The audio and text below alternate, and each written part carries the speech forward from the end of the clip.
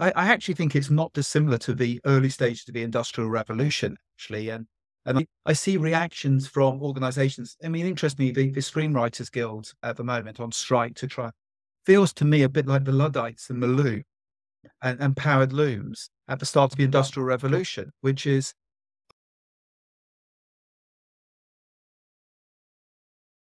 Hey everyone, thank you so much for joining. I'm so glad we have Adrian King here, the CTO of Elements.cloud.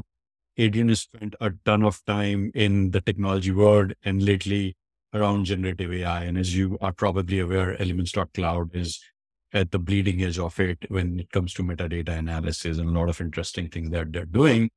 Fortunately, Adrian is also a speaker at Enterprise Dreamin, where he's talking about roadmaps around AI and what kind of futuristic things that technology and thought leaders should be thinking about.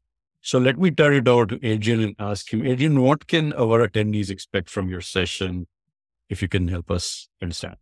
Yeah, thank you. Yeah, what I want to do is try and paint a picture about where AI is likely to go and the impact that's going to have on the enterprise. I mean, AI is nothing new. AI has got a 75-year history to get to where it is today. It's just this exploded into people's consciousness in the last 6 months. OpenAI launched and basically released ChatGPT to the general public. They weren't quite sure what to do with it. Thought, actually, we'll just open it up and see if not people are interested. And it just unleashed this wave of probably the most profound wave of technology engagement I've seen in my 38 years of being in the IT world. It's already profound, the type of things that it's unleashed.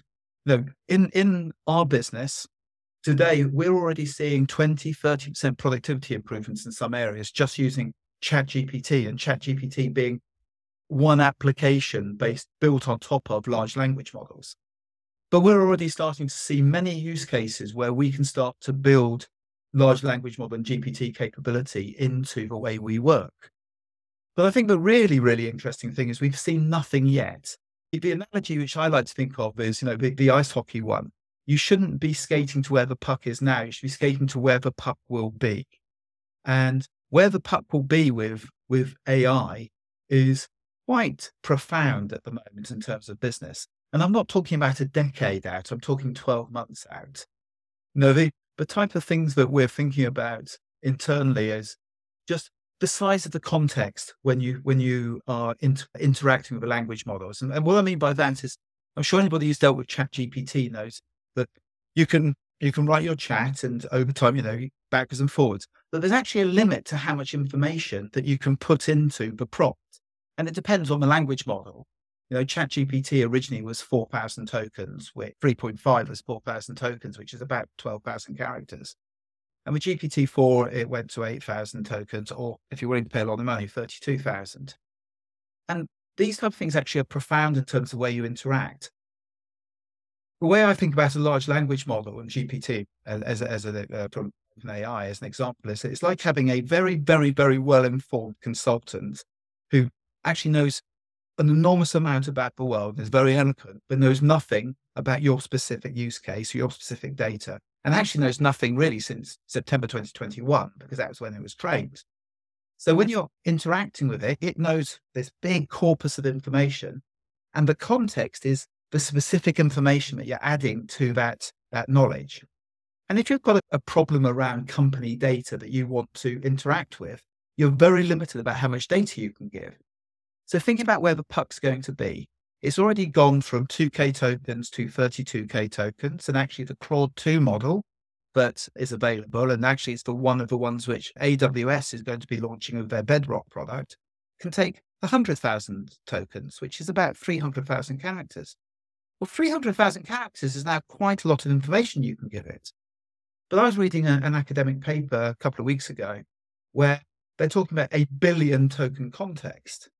Now, a billion token context as a well-read individual, I'm likely to read a billion words in my lifetime.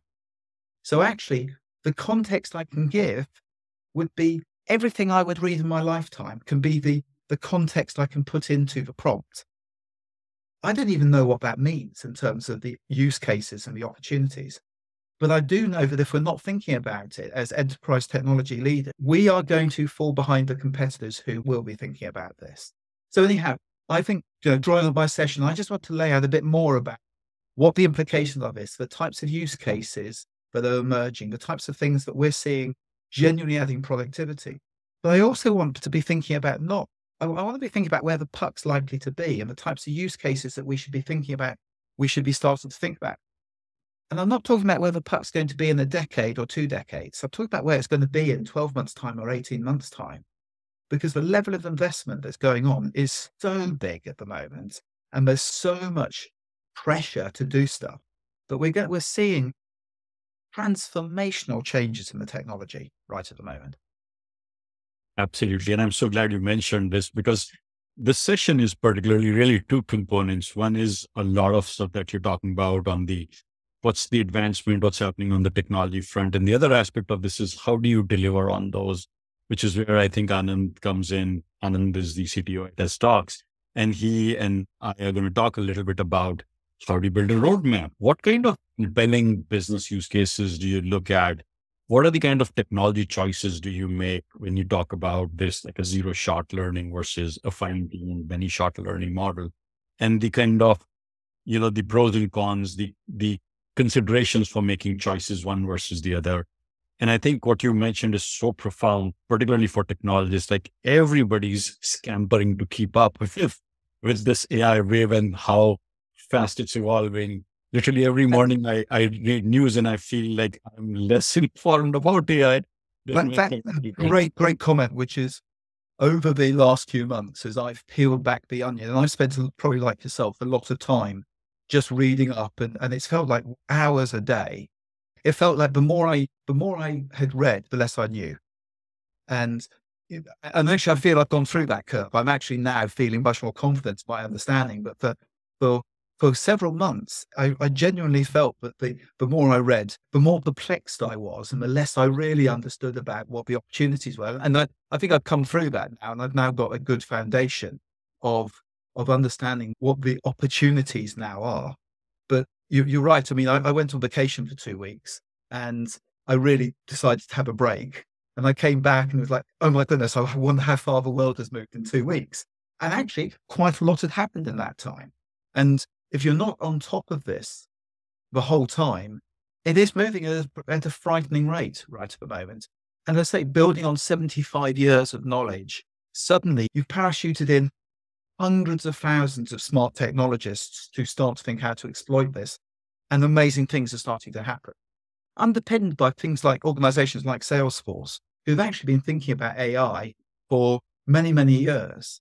And actually around things like generative AI, they didn't come into this when ChatGPT hit the world. They've been working on this for a long period of time beforehand to understand the power of starting to use this in enterprise solutions like, the Service GPT, Sales GPT, all the different particular use cases which they're delivering is, there's been significant long-term investment from organizations like Salesforce to exploit the technology.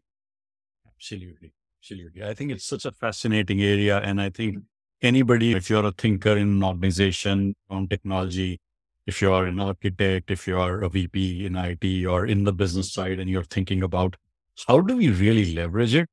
Like on the hyper side, I think this is really a once in a lifetime opportunity of the amount of disruption it's going to bring and the sheer amount of innovation that we can drive out of this very, very incredible area. When I first came into hype around it, I did think there was a lot of hype, and there is some hype around it, but it is genuinely profoundly changing at the moment. I actually think it's not dissimilar to the early stages of the Industrial Revolution, actually. And I see reactions from organizations. I mean, interestingly, the Screenwriters Guild at the moment on strike to try, feels to me a bit like the Luddites and the loom and powered looms at the start of the Industrial Revolution, which is, I'm sorry, but, and I have great sympathy with where they are. You're not going to stop this. And very early on, I can't remember who it was, said, AI won't take your job. Somebody who knows how to use AI well will take your job. And that was actually the advice I gave my son, who's currently just finishing college at the moment, was that You need to understand how this technology can be used and become very, very good at understanding the use cases. If you don't, he's majoring in economics. And I said, if you don't, you're going to end up steamrolled by people who know how to use this right at the moment. And I think it's why it's incumbent on all of us as technology leaders to really understand the opportunity here and not be steamrolled by it. Absolutely. It's like knowing how to use the internet, right? Knowing how to use Google search in the very early days of when Google came. And I think you're correct. Like anybody who's not looking at it in terms of how do I leverage this? How do I get good at it? How do I harness the power of it? They will be at a competitive disadvantage. Organizations, industries, us as individuals. Great. Absolutely. Awesome. Well, I'm really looking forward to this very interesting and intriguing session, Adrian, with you and Anand, and I am sure so are others. Thank you so much for taking the time to share your expertise and experience with everyone. It's a pleasure.